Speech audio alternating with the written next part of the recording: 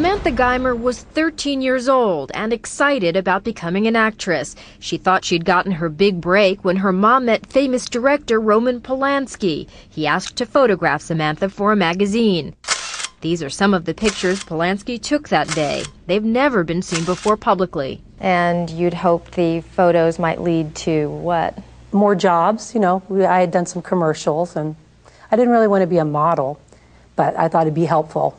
It sounds like the beginning of a Hollywood fairy tale, but during their first shoot, young Samantha quickly grew weary of Polanski. Actually, it went fine, but then he asked me to change in front of him and stuff. It didn't feel right, and I didn't want to go thus. To the second shoot, I didn't at that time have the self-confidence to tell my mother and everyone, no, I'm not going to go. It was during that second shoot that Samantha says Polanski's mood and motives clearly changed. I just didn't quite know how to get myself out of there.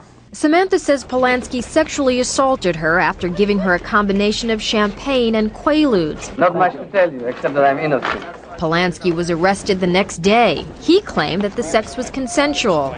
You say today, as you've said all along, that what happened was not consensual. No, absolutely not. I know now it was not the right thing to do, but there was no premeditation, it was something that just happened. That's when Polanski fled. The public was sympathetic to the famed director. After all, this was just a few years after Polanski lost his pregnant wife, Sharon Tate, in the grisly Manson murders. I just don't think it was his intention for all this to happen. If he could, I'm sure he'd go back and he wouldn't do it again.